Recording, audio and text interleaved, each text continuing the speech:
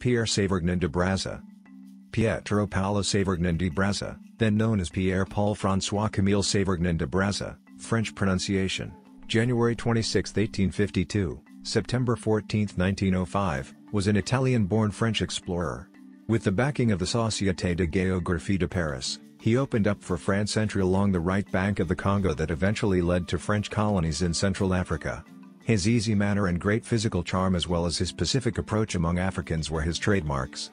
Under French colonial rule, the capital of the Republic of the Congo was named Brazzaville after him and the name was retained by the post-colonial rulers. Early years. Born in Castel Gandolfo in the Papal States, near Rome, Pietro Savorgnan de Brazza was the seventh son of Count Ascanio Savorgnan de Brazza, a nobleman of Udine with many French connections, and his wife Giacinta Simonetti. Pietro was interested in exploration from an early age and won entry to the French Naval School at Brest. He graduated as an ensign and sailed on the French ship Jeanne d'Arc to Algeria, where he took part in the crushing of the Mukrani revolt. Exploration in Africa. Brazza first encountered Africa in 1872, while sailing on an anti-slavery mission near Gabon. His next ship was the Venus, which stopped at Gabon regularly. In 1874 Brazza made 2 trips into the interior, up the Gabon and Ogowe rivers. He then proposed to the government that he explore the Ogowe to its source. With the help of friends in high places, including Jules Ferry and Leon Gambetta, he secured partial funding, the rest coming from his own pocket. He was granted French citizenship in 1874, and adopted the French spelling of his name. His efforts to gain citizenship had been aided by Louis Raymond de Montaignac de Chauvence, who acted as de Brazza's patron in the early years of his career. In this expedition, which lasted from 1875 to 1878, armed only with cotton textiles and tools to use for barter, and accompanied by Noah Bale, a doctor, naturalist Alfred Marché, a sailor, 13 Senegalese lapdots and 4 local interpreters, Brazza charmed and talked his way deep inland. Upon his return to Paris he was feted as a celebrity in the French press and was courted by the French political elite as the man to advance their imperialist ambitions in Africa. The French authorized a second mission, which was carried out 1879 to 1882. The French had adjudged his first mission a success and felt that a mission to the Congo Basin was needed to prevent Belgium from occupying the entire area. By following the Ogo River upstream and proceeding overland to the Lefani River and then downstream, de Brazza succeeded in reaching the Congo River in 1880 without encroaching on Portuguese claims. De Brazza then proposed to King Ilo Makoko of the Bates that he place his kingdom under the protection of the French flag. Makoko, interested in trade possibilities and in gaining an edge over his rivals, signed the treaty. Makoko also arranged for the establishment of a French settlement at Moa on the Congo's Malebo Pool, a place later known as Brazzaville. After de Brazza's departure, the outpost was manned by 2 lapdots under the command of Senegalese Sergeant Malamine Camara, whose resourcefulness had impressed de Brazza during their several months together trekking inland from the coast. During this trip he encountered Stanley near Vivi.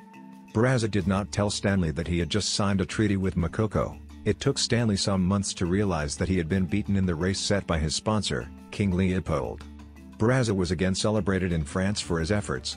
The press dubbed him Le Conquérant Pacifique, the peaceful conqueror, for his success in ensuring French imperial expansion without waging war.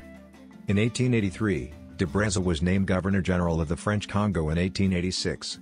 He was dismissed in 1897 due to poor revenue from the colony and journalist reports of conditions for the natives that some said were too good.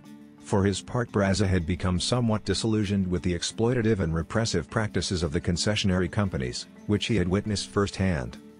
De Brazza became a Freemason in 1888. Initiated at the Alsace-Lorraine Lodge in Paris, on June 26, 1888. By 1905, stories had reached Paris of injustice, forced labor and brutality under the laissez-faire approach of the Congo's new governor, Émile Gentil, to the new concession companies set up by the French Colonial Office and condoned by Prosper Philippe Pogwar, Catholic Bishop of the Congo. Brazza was sent to investigate these stories and the resulting report was revealing and damning, in spite of many obstructions placed in his path. When his deputy Félicien Chalet put the embarrassing report before the National Assembly, the report was suppressed. The oppressive conditions in the French Congo continued for decades. Personal life. Brazza married Thérèse de Chambrun. As a result, Pierre de Chambrun and Charles de Chambrun were his brothers-in-law. Meanwhile, René de Chambrun, the son-in-law of Vichy France Prime Minister Pierre Laval, was his nephew. Death and memorials.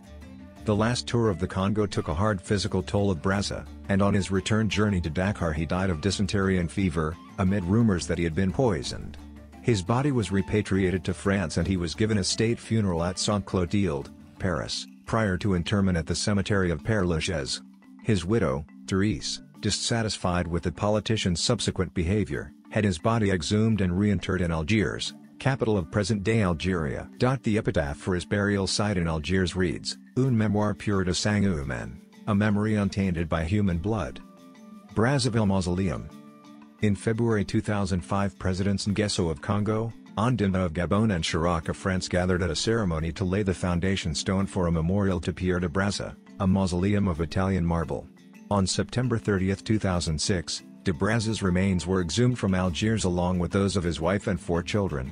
They were reinterred in Brazzaville on 3 October in the new marble mausoleum which had been prepared for them and had cost some $10 million. The ceremony was attended by 3 African presidents and a French foreign minister, who paid tribute to de Brazza's humanitarian work against slavery and the abuse of African workers. Mausoleum controversy. The decision to honor Pierre de Brazza as a founding father of the Republic of the Congo has elicited protests among many Congolese.